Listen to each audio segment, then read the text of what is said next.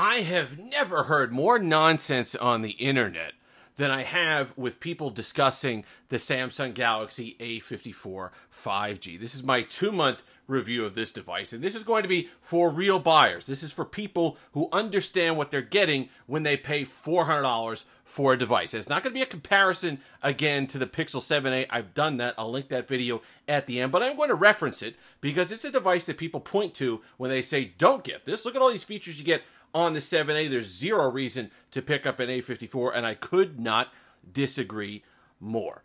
When you're looking at this device, number one, I really look at the display of this phone. It is an absolutely gorgeous panel. Fantastic. And I've seen so many criticisms on the internet saying, well, it's just a little bit bigger than the Pixel 7a. That's why everybody likes it. Incorrect. It's not just that it's a bigger display. It's a significantly better display. It's a lot brighter. Not a little bit brighter, a lot brighter, to where you can actually see it. And in daylight, it's comfortable. The colors and contrast are significantly better as well.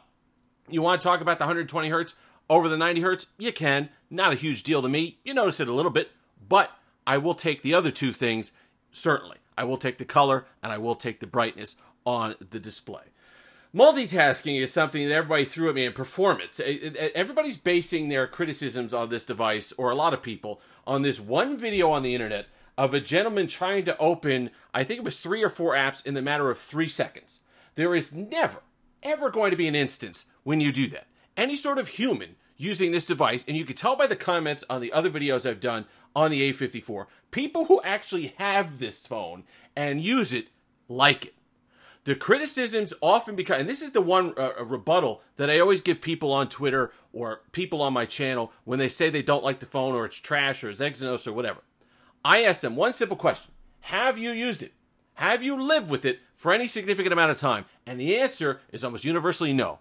If you use this phone and you tell me, oh, it's too slow, it lags too much, I can't handle it, then you know what? You're probably coming from a flagship. I get it. You're probably coming from a device that you're used to it being a little bit snappier. But if you've used it and decide it's not for you, you know what? I can live with that. But do not, for a second, listen to the advice of somebody who has not used this phone, because performance-wise, it's fine. Is it snappy? No. It's not the fastest device in the world. However, there is a difference between speed and processing power and lag. And I think people get those confused. What this phone does is not lag. It takes a beat. It takes a moment to load up and process stuff. That's not lagging. Lagging to me is when you're scrolling through stuff and you're trying to do a bunch of things and it just can't handle it. You can't get out of apps. You can't get into apps. You can't use the camera app, which was a significant problem with last year's A53. Those things have been resolved with the A54 5G. So I am perfectly happy with that. And if they try to give you any stuff about the Exynos, last year's 1280 Exynos was not good. This year's is good. But if somebody tries to say something about the Pixel 7a and like, well, it's not an Exynos, well, wait until they find out what tensor's based on. If you look that up, you'll find that they keep quiet in a hurry. Speakers, really good. Dual speakers, good, rich sound. It beats the tinny sound and awful sound that you get with the Pixel 7a speaker system. So that's something that you want to look at. Really good sound coming out of this. A lot of people need a micro SD card expansion slot. This is going to be the most powerful Samsung that you could get, the newest Samsung you could buy new. That's going new. Remember, I said that. I know their older flagships have micro SD expandable storage. This is the best new device that you could get that still has a micro SD card slot, and a lot of people want that. That's something that's a binary issue for you. Same thing with wireless charge. This doesn't have wireless charge. But that's an issue. You either need it or you don't. It's not subjective. It's not something that you look at and compare devices. It's binary. You need it. You get it. You don't need it. You don't get it. That's kind of the deal with that. So I don't really look at that. Battery life is significantly better on this phone. 6.5 hours of screen on time, which is good. Samsung devices, Exynos processors, you kind of look at battery hits and stuff that happen there. This one is not suffering from that because you're not getting the most powerful processor in the world. So you are getting some battery savings because of that, even though it is pushing this 1080p display. People are saying it can't multitask. That's incorrect. All right, so let's pull it up here. Let's go here. Let's do Twitter. We'll load up Twitter. And then we'll go back, load up Discord. Okay? And I'll go ahead and put Discord on top of, if I could get it to work, technical difficulties. I'll put Discord here, or put that here, and we'll put Discord right here. Okay? No problem scrolling here. Okay? No problem scrolling here. That's multitasking. And as long as you know how to do it, which I couldn't for a moment, you're going to be fine. Right? That's multitasking. Everybody says on the internet that hasn't used it, oh, I can't multitask. It breaks down when you multitask. It multitasks just fine. Then you come to the price. Don't pay full price for this. Don't pay $450. I'll put a link in the description. If you have T-Mobile, Mint Mobile, Metro, you're going to get a deal on this. Amazon right now, $340. Pretty hard to beat for that. It is an excellent build quality. You got glass, you got a plastic frame, but it's a solid plastic frame. You got nice glass on here. This is going to be quite a good deal for $340. The US version, the regular one you're going to use on AT&T and stuff, is still closer to $400. That's a decision you can make. I think it'd still be worth it. It's a good device, especially if you want Samsung. You want One UI 5.1. Lots of reasons to like that. The Samsung updates, I think, have been the best out there on the Android side. So that might be a reason why you want to pick up this device, $400. But use your brain. If it's $450, don't get it. Wait for a deal. There's been plenty of deals on this device. If you could snag it for $350, some people on carrier deals or whatever in their country were snagging them for as cheap as $300.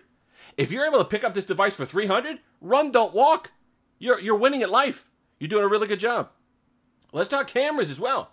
Camera. A lot of people give this phone a lot of headaches because of camera. Really nice camera. They've improved it. I'll put up these shots. Are these shots that you're not scrolling by, you're not double clicking on Instagram to give a heart to? Are these photos you're ashamed to share on Facebook or Twitter? Are these photos you're not posting online? I don't think so. They're good. The shutter speed was okay. Is it the fastest shutter in the world? No. But it's not the full 2-second shutter that it was last year with the A53. Significant improvement over that device, and the camera's pretty good. People talk about this gap between the 7A camera and the A54 camera. It's not as dramatic as it used to be. The 7A absolutely still gets the check mark for the better camera. But is it twice as good? No, I don't believe so. The Samsung still does a decent job, and you get the triple lens setup, so you get some versatility with your camera system there. Overheating was a big one. People complaining about that. Look, when I was testing this for Android Police, I ran 4K video for 15 minutes, and it got just a little warm. So if you're doing intense gaming on this, which I would not advise, if you're a gamer, look elsewhere. It runs stuff on low settings. It's not a good gaming machine, despite the beautiful display. If you're playing Pokemon Go and stuff, you're going to be fine. But if you're playing Call of Duty Mobile, Genshin Impact, stuff like that, you're going to notice slowdowns. Absolutely with that. It's not a processing beast. No one is trying to say that it is. But if you're a regular user, if you're somebody that's going through your social media, you're going through your Samsung tabs or internet tabs, you're going through your Chrome tabs, you're doing 95% of the stuff that you're going to want to do on a daily basis, you're going to be able to do it well on your A54. And with that display, which, mind you, you use 100% of the time that you're using the phone, using the display, it's going to be gorgeous to look at. It's one of those panels, and it happens on a few phones, mostly Samsungs, because of how quality their panels are. When I pick it up and I use it again, I'm like, wow, this is a really creamy, good saturation contrast display. Beautiful display panel to look at. Fantastic device overall. I used it for 10 days straight. Last year, I couldn't use the A53 for like 2 days. I wanted to throw it out a window. It was just an absolute disaster of a phone. This one I used for 10 days straight as my main device without any issue. And when I pulled the SIM out of it, I was like, you know what? I didn't really mind that. I didn't mind going down from a $1,200 device to this device. It was good. And if you base it on what you're actually going to pay, which is sub $400, hopefully $350, you're getting a lot of phone. That the complaints, I think, are nonsense. There are people coming from $1,200 devices that expect the world of this thing because it's a Samsung device, and they're not getting it, and they're disappointed because they look over and they see, well, Tensor 2 in the 7A and Tensor 2 being in the other flagships from Pixel, night and day. This phone has advantages too. It will do everything you need it to do. So if you're looking in the market for something, an alternative, and you like Samsung devices, don't be ashamed of this. And if somebody's out there critiquing this phone a little too heavily, ask them if they've actually used it. Because I think 9 out of 10 times they haven't. And you could go back and look at the comment sections of my videos. Bunch of happy people using their A54. If you've made it this far, like, comment, subscribe, all that fun stuff. Until next time, have that Steve-licious day.